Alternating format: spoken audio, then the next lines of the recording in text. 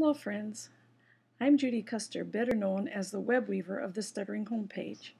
Sachin kindly calls it the mother of all homepages on stuttering. Well anyway, I just wanted to quickly share some thoughts with you. Desensitization is a very important step of speech therapy for stammering. Desensitization is what happens in a huge way when you attend a national conference and meet many people who stutter. You meet others on the same journey, facing the same issues. You learn from them. You teach them what may have worked for you.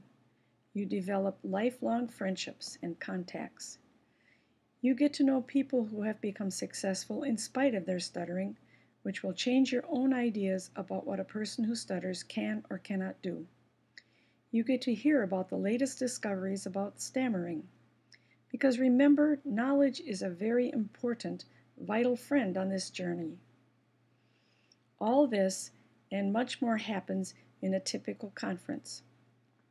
I am very happy that the community of people who stutter in India is organizing its first conference.